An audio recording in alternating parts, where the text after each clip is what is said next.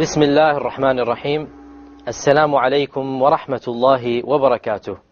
I welcome you to another episode of our series Safara Keram, where we strive to be in the company of the holy angels by perfecting our recitation of the Qur'an, by learning the science of Tajweed. As usual, we'd like to start off our show with an interesting fact about the Qur'an. And in our last episode, we had discussed that the Qur'an has actually been revealed in different ahruf, and these ahruf have been preserved in various qira'at or various ways of reciting the Qur'an. And we mentioned that there are 10 such ways in which the Qur'an is recited. Now we said that for the most part these are only memorized by advanced students of the Qur'an, by advanced students of Tajweed, who go to specialized institutions. And in these institutions they are taught poems which have been written which compile all of these 10 qira'at.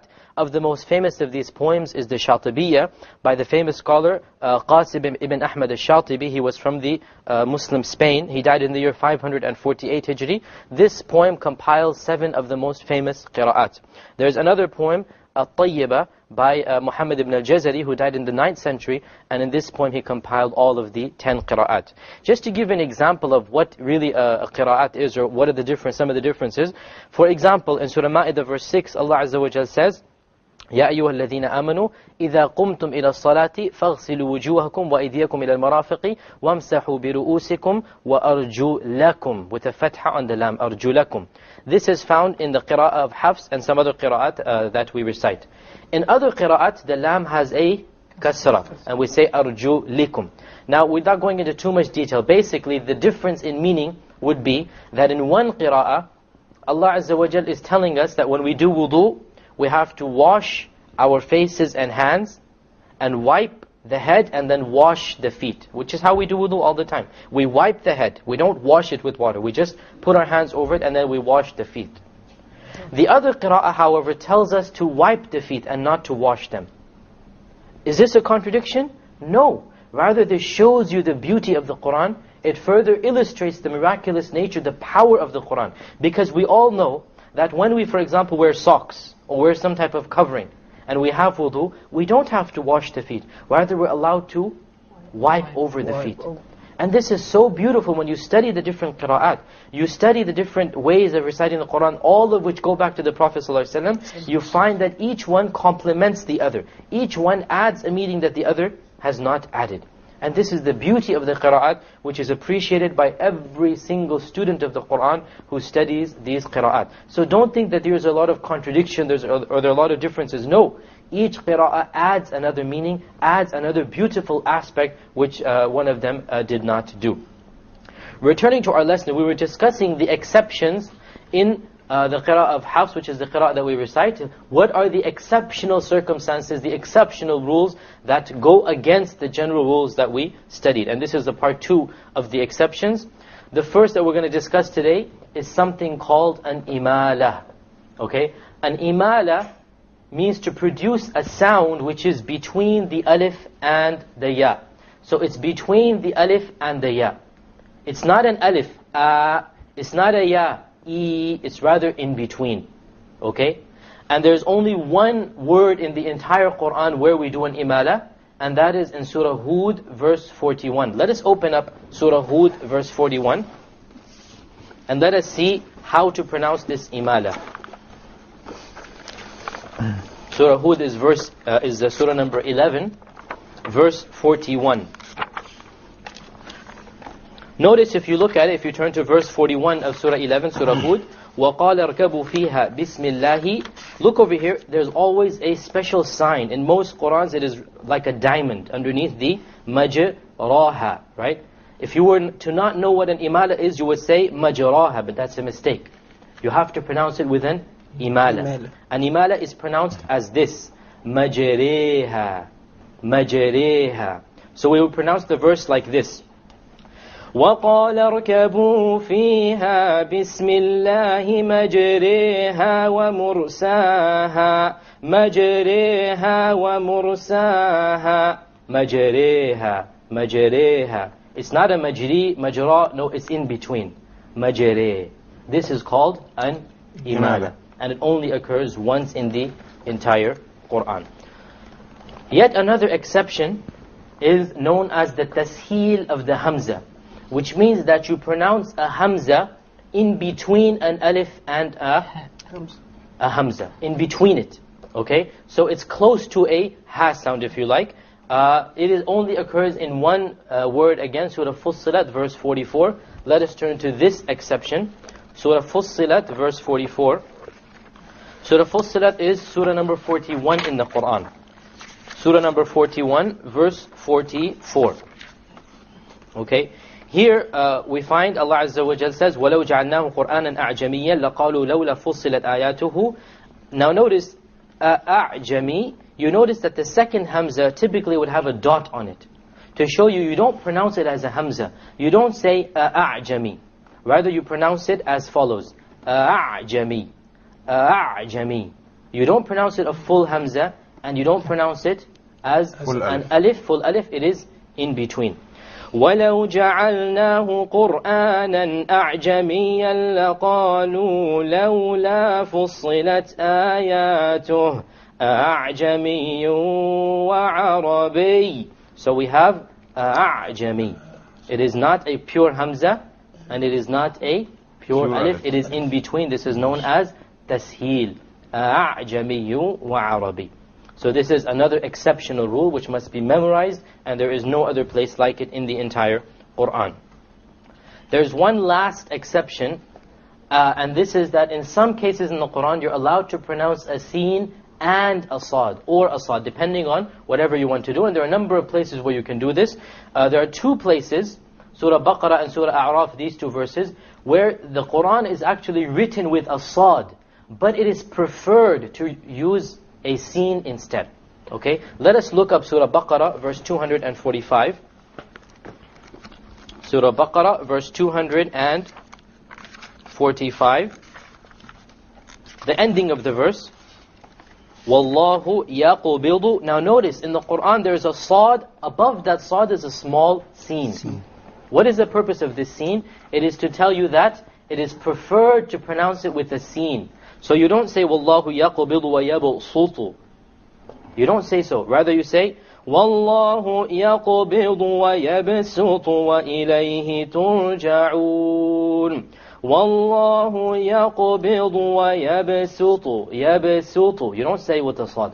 Even though you're allowed to, but the sin is preferred over here. And the same applies to Surah A'raf, verse 69. If you can quickly turn to that, it is the exact same word even, in a different form. Surah A'raf, verse number 69.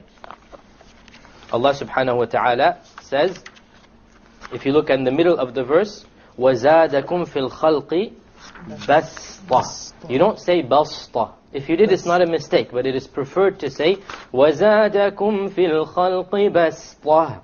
بَسْطَةً. Okay, so you don't pronounce it as a sad, you pronounce it as a sin, even though it is written as a sad. And in order to show you that, the people who wrote the Qur'an, they have, the mushaf and the printers, they have added a small sin to tell you to do so. Another exception is Surah Tur, verse 37. Surah Tur is surah number 49 in the Qur'an. If you turn to verse 37, 52. You find that Allah subhanahu wa ta'ala says, أَمْ عِنْدَهُمْ خَزَائِنُ رَبِّكَ أَمْ هُمُ الْمُصَيْطِرُونَ. Notice the sad has a small sin, but this time it is beneath it. So this is to show you, you can use a sin here, but a sad is preferred. It is better to pronounce it as a sad.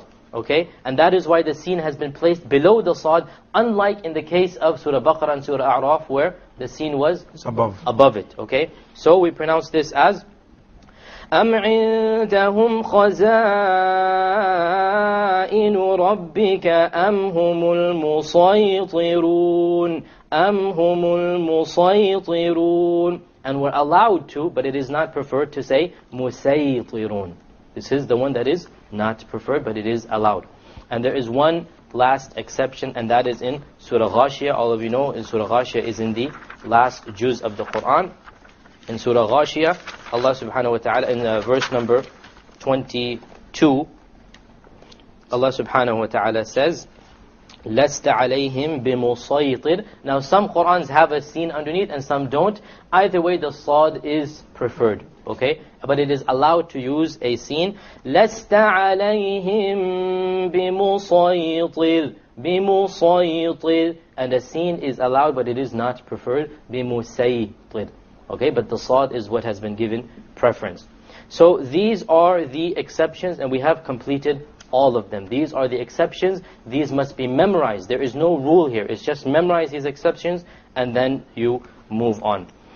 We will practice, recite. Let us go to Surah Fussilat, the same surah that we showed this example from, of the Tasheel. Let us practice, recite this one. Let us turn to verse number 41. Okay, repeat after me. أعوذ بالله من الشيطان الرجيم. أعوذ بالله من الشيطان الرجيم. بسم الله الرحمن الرحيم. بسم الله الرحمن الرحيم. إن الذين كفروا بالذكر لما جاءهم وإنه لكتاب عزيز. إن الذين كفروا بالذكر لما جاءهم وإنه لكتاب عزيز. لا يأتيه الباطل من بين يديه ولا من خلفه. لا يأتيه الباطل من بين يديه ولا من خلفه. تنزيل من حكيم حميد. تنزيل من حكيم حميد. Here I'd like to point out a very common mistake. لا يأتيه الباطل. Okay? Many times you hear people say الباطل. This is a mistake. Because they think that the alif is followed by a ta, which is of the heavy letters, حروف التفخيم. So they make the alif heavy. It is very common to hear people say al-batil, al-batil. But this is a mistake. Because what do you look at when you decide whether to make the alif heavy or light? Preceding letter. The letter before it, the letter preceding it, not the letter after it. The letter after it does not play a role in the heaviness and lightness of the alif. So over here, لا يأتيه الباطل, باطل. You don't say باطل. And this is a very common mistake because people think that the ta after it will affect the alif. What did we do with the mim bayni? What is the ruling here? Conversion. Iqlab, because there is a noon sakin followed by a ba. Wala min khalfihi. What did we do with noon sakin here? Izhar, because there is a kha after it. Tanzilum. What is here? Tanween with ghunna. Idgham with ghunna, because there is a tanween followed by a mim. Min hakim would be what? Izhar. And hakim min hamid once again is izhar. ما يقال لك إلا ما قد قيل للرسل من قبلك.